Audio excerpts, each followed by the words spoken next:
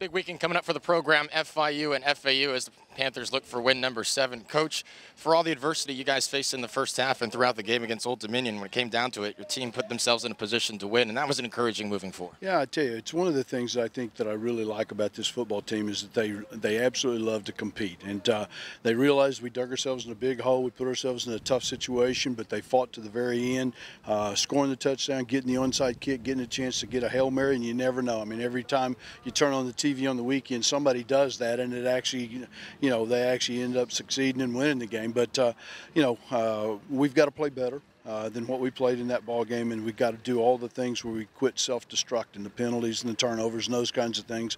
And if we'll do that, we'll be okay. It seemed in the hour or so I was here at practice, a very spirited practice thus far. Do you feel the team has moved on quickly, Yeah. next play, ready to go? Yeah, AJ, one of the things we've talked about from before the season ever started, that once a game is over with, win or lose, you've got about 12 to 14 to 20 hours after the game's over with, put it behind you, resolve all the issues, fix the things, celebrate if you had a win, and then totally focus on the next upcoming opponent, and I think our kids are doing that. One of the things fans love to see throughout the course of a season is the progression and development of young guys, freshmen, and one of those guys came through this past week, and Shamar Thorne had a touchdown grab. He's been the target of a couple of throws the past few weeks.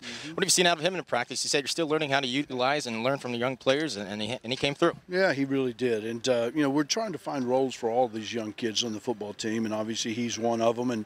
And every single week, a little bit like like Devontae Price, the running back, and a little bit like Bryce Singleton. I mean, they get a little bit more opportunities, a little bit more exposure. The more they learn, and the more they feel comfortable. He runs really good routes. He's got excellent hands. He's got a terrific work ethic and practice. So we're very happy about his progress. So many supporters around the program really looking forward to this year's version of the Shula Bowl, so much that College Game Day was being clamored for by fans around both programs. But nevertheless, this is going to be a fun one and a challenging game this week. They have an explosive offense for sure. They're outstanding. I mean, they're right now obviously they're leading the conference, and they're explosive on offense. They get a lot of huge, gigantic, big plays.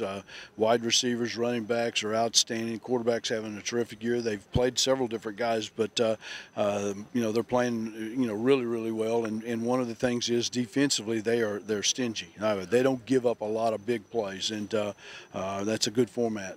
Hope to see a lot of Panther fans up in Boca Raton this Saturday night. Thanks, Coach.